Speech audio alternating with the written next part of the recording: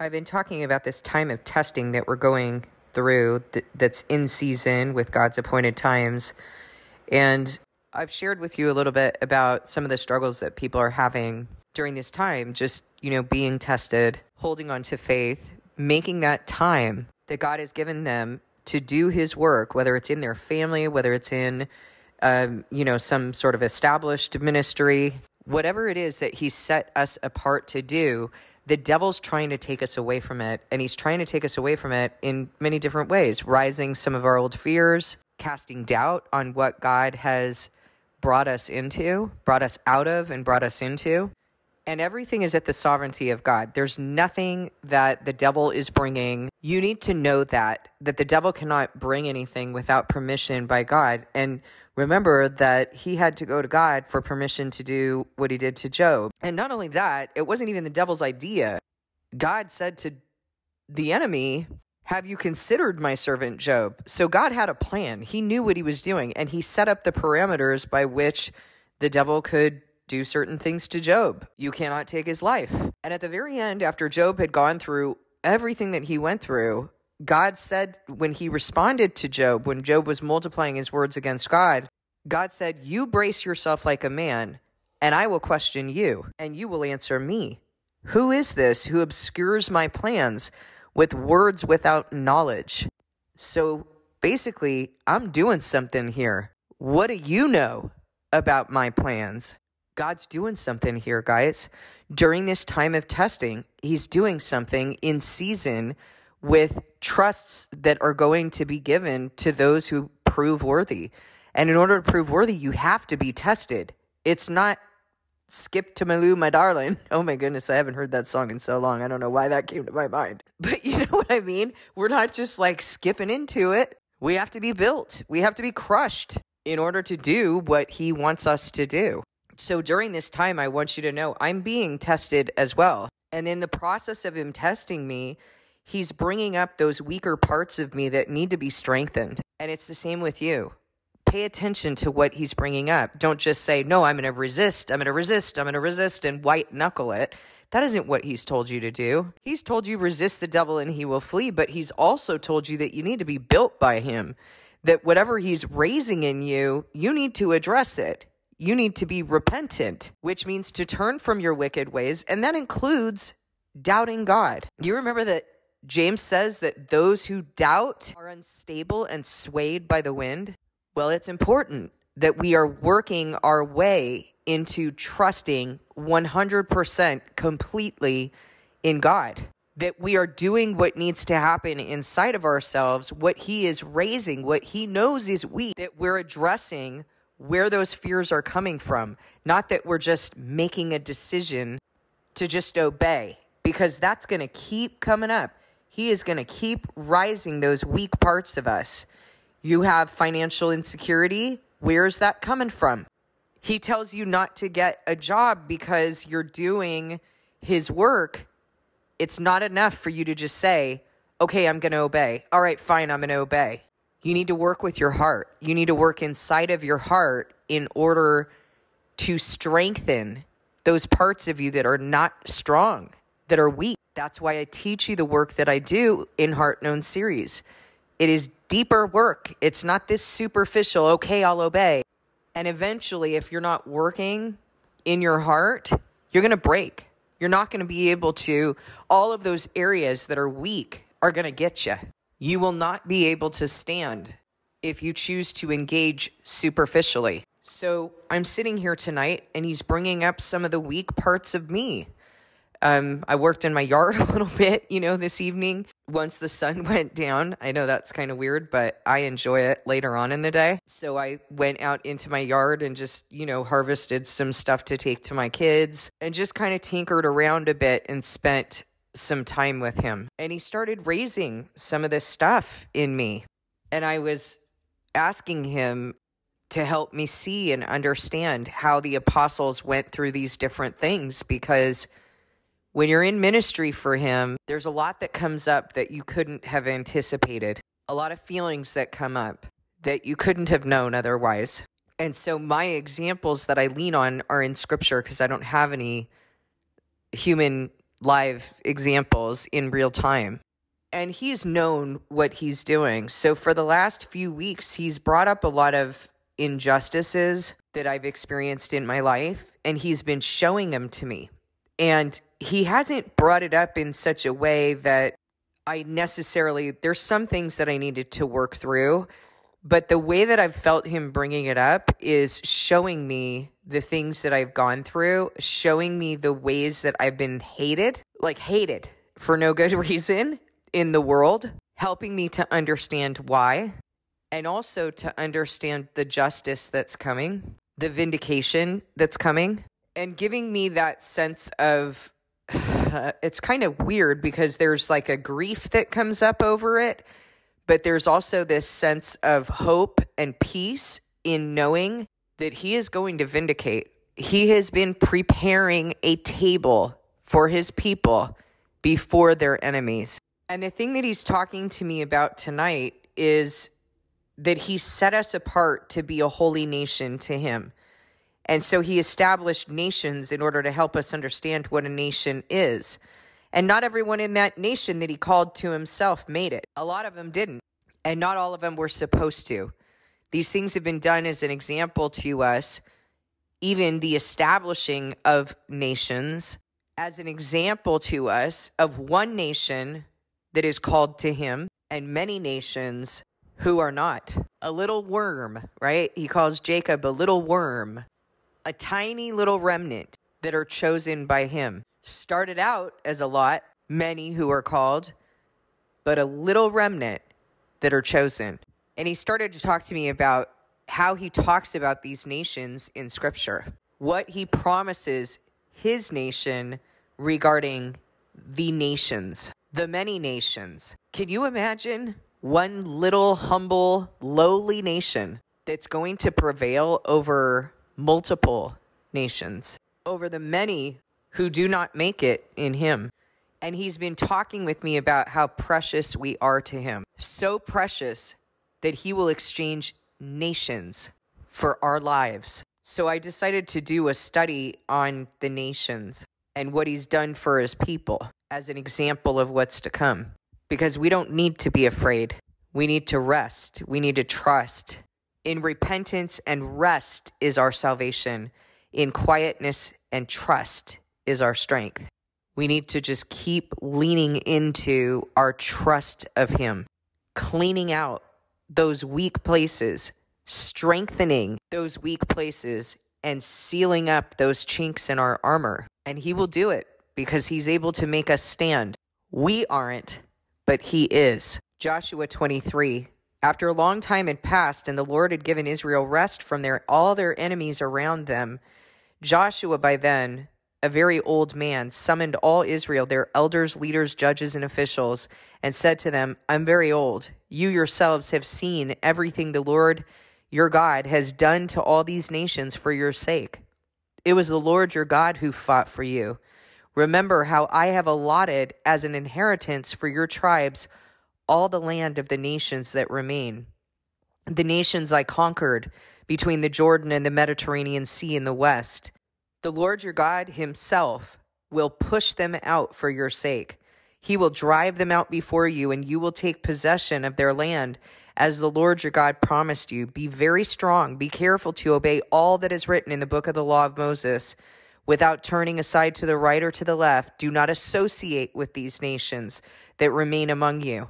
Do not invoke the names of their gods or swear by them. You must not serve them or bow down to them. But you are to hold fast to the Lord your God as you have until now. The Lord has driven out before you a great and powerful nations. To this day, no one has been able to withstand you. One of you routs 1,000 because the Lord your God fights for you, just as he promised. So be very careful to love the Lord your God. But if you turn away and ally yourselves with the survivors of these nations that remain among you, and if you intermarry with them and associate with them, then you may be sure that the Lord your God will no longer drive out these nations before you. Instead, they will become snares and traps for you, whips on your backs and thorns in your eyes, until you perish from this good land, which the Lord your God has given you. Now I am about to go the way of all the earth. You know with all your heart and soul that not one of all the good promises the Lord your God gave you has failed. Every promise has been fulfilled. Not one has failed. But just as all the good things the Lord your God has promised you have come to you, so he will bring on you all the evil things he has threatened, until the Lord your God has destroyed you from this good land he has given you. If you violate the covenant of the Lord your God, which he commanded you, and go and serve other gods and bow down to them, the Lord's anger will burn against you, and you will quickly perish from the good land he has given you. Okay, what's the Lord's pattern?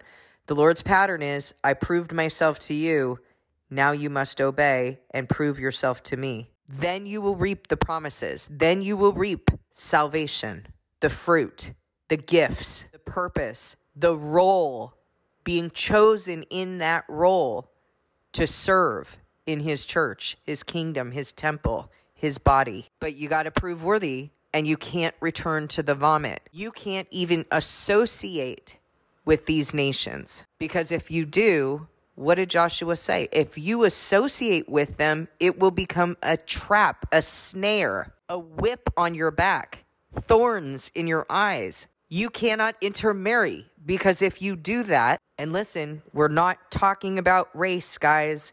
We're not talking about ethnicity. Intermarrying has to do with marrying foreigners who are not in his church, those who do not believe, because you will go off and serve their gods. Now, the caveat is, if you're already married, you don't separate what God has brought together, because your spouse might be saved through you, through your example, through your sanctification. Your children are holy in that union, so don't separate. But I'm talking about the things that he has established, and you stay firm in not serving other gods, and your spouse will see that, and God will work through your example. Isaiah 43, but now this is what the Lord says. He who created you, Jacob, he who formed you, Israel, do not fear, for I have redeemed you. I have summoned you by name. You are mine. When you pass through the waters, I will be with you. And when you pass through the rivers, they will not sweep over you. When you walk through the fire, you will not be burned. The flames will not set you ablaze, for I am the Lord your God. By the way, he has kept these promises, hasn't he? Leading the Israelites through the water that didn't sweep over them, but snuffed out their enemies like a wick. Not one hair singed on the heads of Shadrach, Meshach, and Abednego, but killed the guards standing outside of the furnace that they were thrown into. Does he keep his promises or not? Is he that God or not? For I am the Lord your God, the Holy One of Israel, your Savior. I give Egypt for your ransom, Cush and Seba in your stead. Since you are precious and honored in my sight, and because I love you, I will give people in exchange for you, nations in exchange for your life. Do not be afraid, for I am with you. I will bring your children from the east and gather you from the west. I will say to the north, give them up, and to the south, do not hold them back. Bring my sons from afar and my daughters from the ends of the earth, everyone who is called by my name, whom I created for my glory, whom I formed and made. Lead out those who have eyes but are blind, who have ears but are deaf. All the nations gather together and the peoples assemble. Which of their gods foretold this and proclaimed to us the former things? Let them bring in their witnesses to prove they were right, so that others may hear and say, it is true.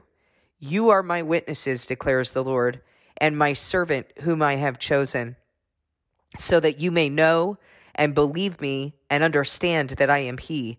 Before me no God was formed, nor will there be one after me. I, even I, am the Lord, and apart from me there is no Savior. I have revealed and saved and proclaimed. I and not some foreign god among you. You are my witnesses, declares the Lord, that I am God. Yes, from ancient days I am he. No one can deliver out of my hand. When I act, who can reverse it? This is what the Lord says, your Redeemer, the Holy One of Israel. For your sake, I will send to Babylon and bring down as fugitives all the Babylonians in the ships in which they took pride. I am the Lord, your Holy One, Israel's creator, your king. This is what the Lord says. He who made a way through the sea, a path through the mighty waters, who drew out the chariots and horses, the army and reinforcements together, and they lay there never to rise again, extinguished, snuffed out like a wick. Did he make a name for himself? Is he referring to the name that he made for himself? Are we supposed to remember that name as we're observing these holy days? How important are these holy days, guys? How important? They remind us of the name that God made for himself, the name that he wants us to continue to memorialize. Every time we're observing those holy days, he wants us to remember who he is, that he is God, that he did these things, and to believe. So here's what he says. Forget the former things. Do not dwell on the past. See, I'm doing a new thing. Now it springs up. Do you not perceive it? I'm making a way in the wilderness and streams in the wasteland. The wild animals honor me, the jackals and the owls, because I provide water in the wilderness and streams in the wasteland to give drink to my people, my chosen, the people I formed for myself, that they may proclaim my praise. Why? That they may proclaim my praise. Yet you have not called on me, Jacob. You have not wearied yourselves for me, Israel. You have not brought me sheep for burnt offerings, nor honored me with your sacrifices.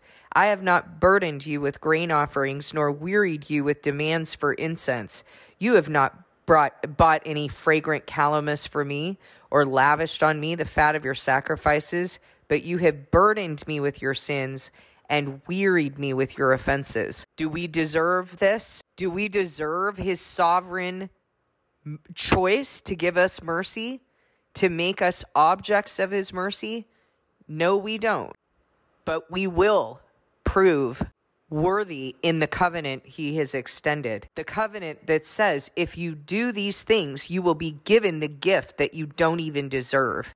You get that? If you do these things, if you obey, you will be given a gift that you could never deserve. You still have to prove worthy of being extended the gift by fulfilling the covenant. Even I, am he who blots out your transgressions for my own sake and remembers your sins no more. Review the past for me. Let us argue the matter together. State the case for your innocence. Your first fathers sinned. Those I sent to teach you rebelled against me. So I disgraced the dignitaries of your temple. I consigned Jacob to destruction and Israel to scorn. But now listen, Jacob, my servant, Israel, whom I have chosen. This is what the Lord says. He who made you, who formed you in the womb, and who will help you. Do not be afraid, Jacob, my servant, Jeshurun, whom I have chosen. For I will pour water on the thirsty land and streams on the dry ground. I will pour out my spirit on your offspring and my blessing on your descendants. They will spring up like grass in a meadow, like poplar trees by flowing streams. Some will say, I belong to the Lord. Others will call themselves by the name of Jacob. Still others will write on their hand, the Lord's, and take the name Israel. This is what the Lord says, Israel's King and Redeemer, the Lord Almighty. I am the first and I am the last. Apart from me, there is no God. Who then is like me? Let him proclaim it. Let him declare and lay out before me what has happened since I established my ancient people and what is yet to come. Yes, let them foretell what will come. Do not tremble. Do not be afraid. Did I not proclaim this and foretell it long ago?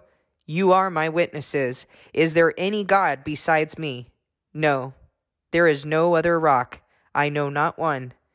All who make idols are nothing, and the things they treasure are worthless. Those who would speak up for them are blind. They are ignorant to their own shame. Who shapes a god and casts an idol, which can profit nothing? People who do that will be put to shame. Such craftsmen are only human beings. Let them all come together and take their stand. They will be brought down to terror and shame.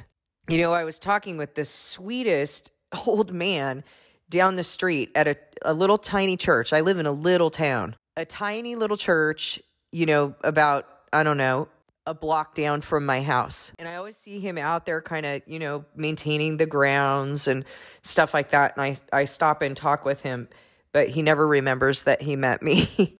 But I was taking my dogs for a walk, and he wanted to say hi to my dogs, and we started talking. And I kept trying to talk with him about, I may have made the mistake of assuming that because he's working at a church that maybe he would hear something that I said. We started talking about the times. We started talking about what's going on here in California and the dingbat governor that we have here. And he was speaking on the authority of politics. And I kept trying to bring it back to the spiritual. I kept trying to bring it back to what is going on spiritually and the times. And he could not hear it. He could not hear it. That's an idol, you guys. That is an idol on which people are speaking, claiming that that idol of politics has authority. It doesn't have authority. God sets up kings and he deposes them. He hands his people over to the spirit they have chosen. He's doing all that, and he's doing it at this time in history. And this man was going all the way back to Woodrow Wilson to tell me the history, just like talking about the history of politics. I couldn't believe it. I was so stunned and so sad that this was the authority on which he was speaking. That even when someone standing in front of him was speaking on the authority of God and what God has said is going to happen and what the times are right now and what we're seeing, putting it into context, he could not hear it. It was so sad. All who make idols are nothing, you guys. God is it. And the world is going to tell you all kinds of things about what you need to do in order to be secure. And they're going to talk on the authority of the world, and they're going to do it for their own glory, because that's what Jesus told us, that those who speak on the authority of the one who sent them have truth in them. But those who speak on their own authority do so for their own glory. There's no truth in them, whether it's making yourself an idol or making something else an idol in the world. All of those idols are nothing. Now listen to the way that he mocks those who set up idols, the work of your own hands. You don't even know what he's doing right now. We have no idea.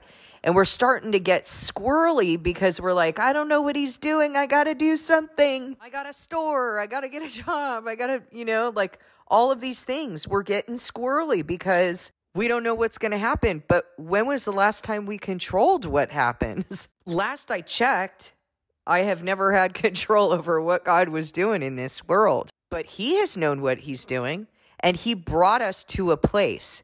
He pulled many of you out of careers and fields for his sake. He brought many of you back into your homes where you belong, feeding your family, spiritually feeding your family. I know one such woman who's doing an incredible job at that. Of course, Satan would want to take that person back out of their home. They're feeding their family. They're raising their family to God. They're raising his army. Of course, he wants to tempt us away from the work God has us doing, what he's taken us away from in order to bring us into something new, in order to bring us into that purpose for which he set us apart.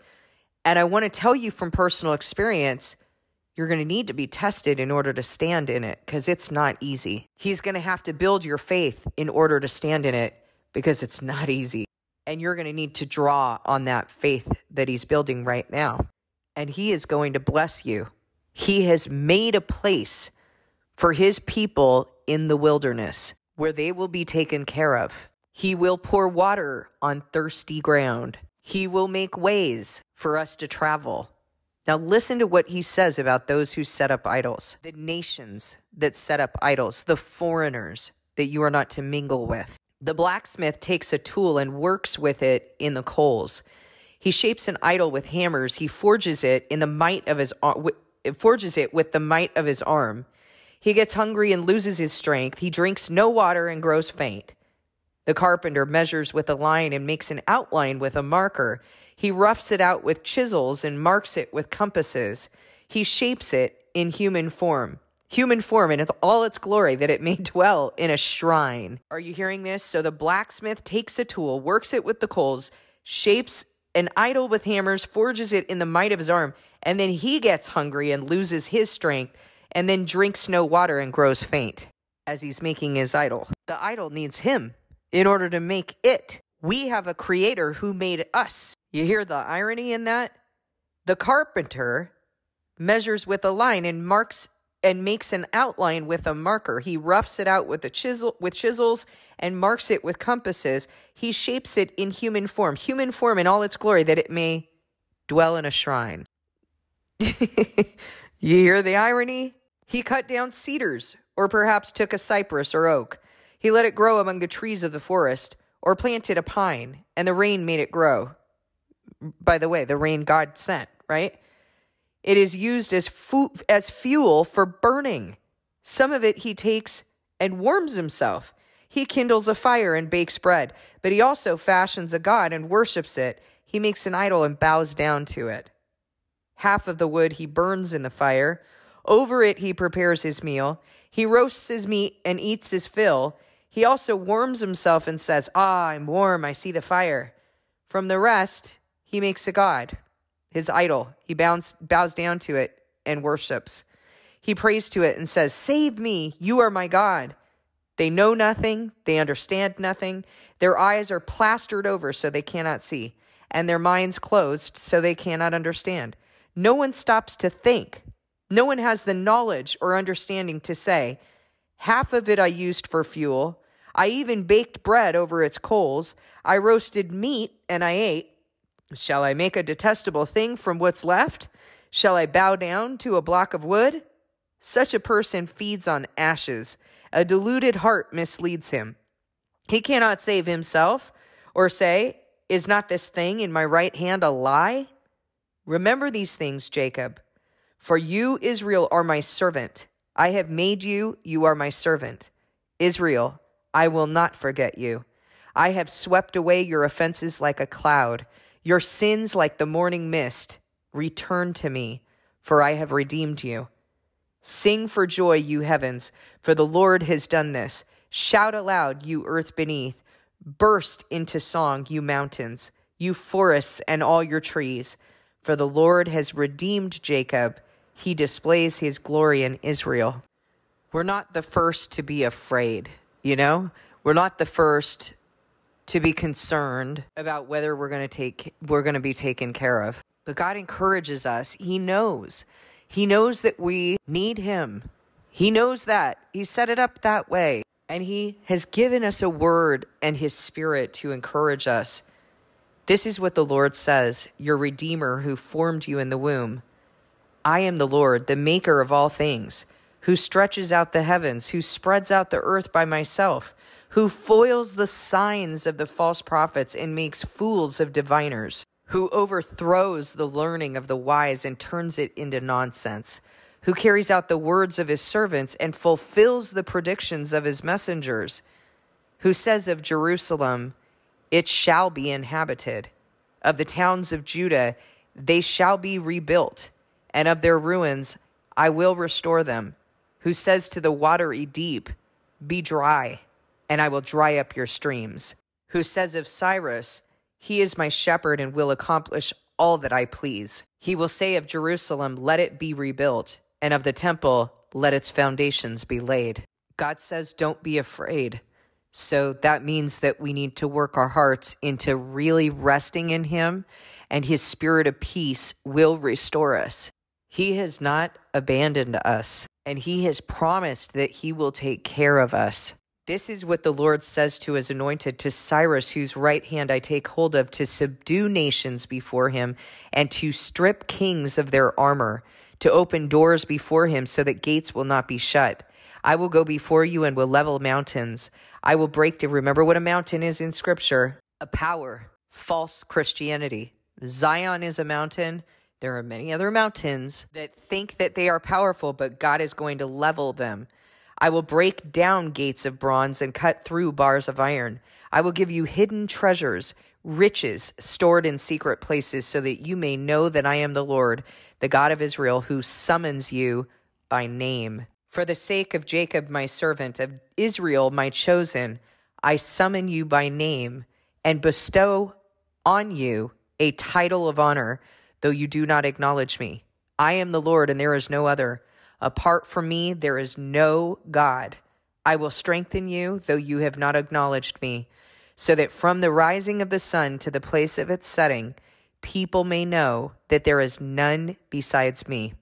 I am the Lord, and there is no other. I form the light and create darkness. I bring prosperity and create disaster. I, the Lord, do all these things. You heavens above, rain down my righteousness. Let the clouds shower it down. Let the earth open wide. Let salvation spring up. Let righteousness flourish with it. I, the Lord, have created it. You realize the times we're living in right now. I mean, these are hard times, but they are amazing times.